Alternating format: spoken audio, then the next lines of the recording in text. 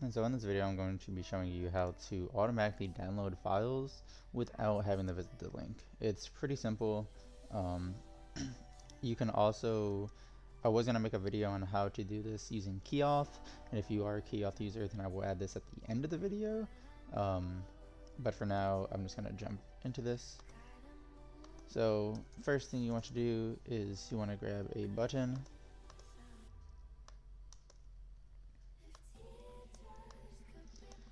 And this button is just going to download the file. So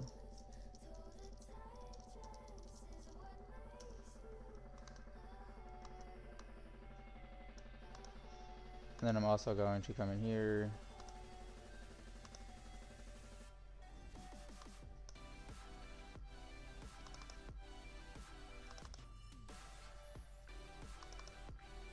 just have this open. And now I'm going to create something that we can download. So I'll just have a notepad.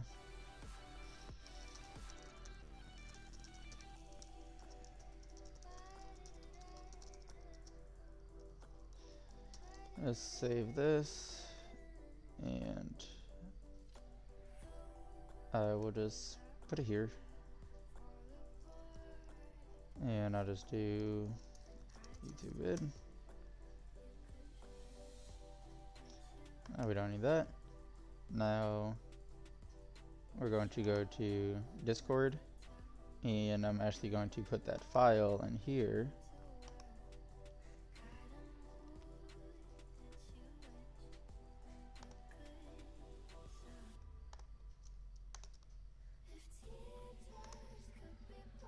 I'll put that in there.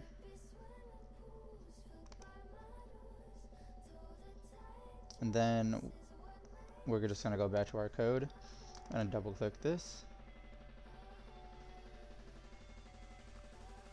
And now that we're here, we're going to do string, and we can name it whatever. We'll just do link, I guess. And then here is where we're going to put the link. So back to Discord, more, and then copy the message link, go back, and just paste that in there. Then we're going to make another string, and this is going to be the file name or the file location, and this is where we're going to save the actual download itself. So we're just going to do @ and then we're going to do YouTube download video, and since we want to save something actually in it, we're going to do this, and we will just name it YouTube download worked, I guess. And now that we have that, we are going to create a web client. We're going to add a reference.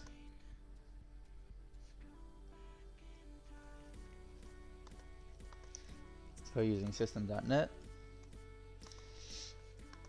Then just wc equals new web client.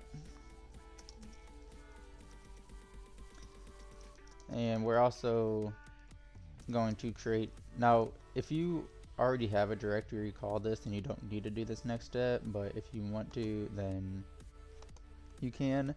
So we're just going to do a directory, and we're going to create a directory, and the name of this directory is going to be what we have right here. So we just go ahead and copy and paste that.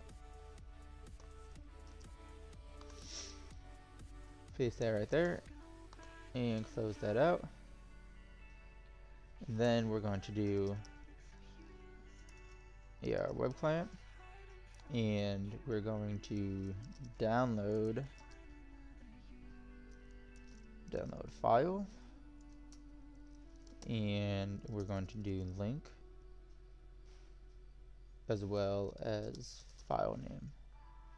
And then come over here, And then if you want to, we can just do a message box saying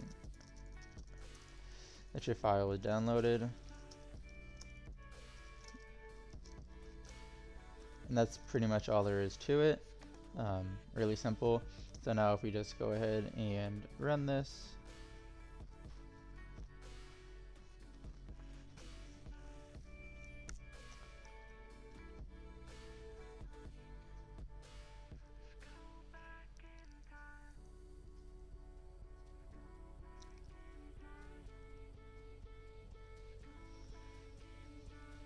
and we can click download your file. File downloaded.